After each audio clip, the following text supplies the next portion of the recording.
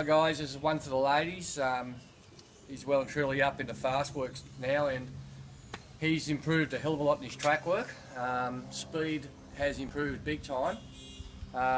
Still a little bit funny around other horses. Not 100% there, but we're still working on it. He's about probably 10 days off a barrier trial. As soon as I've come up with a date, I want to give him another gallop this week. Once I've got that gallop through, then we'll come up with a date. So we should know by early next week where we're going with him. He's not far off, that's for sure.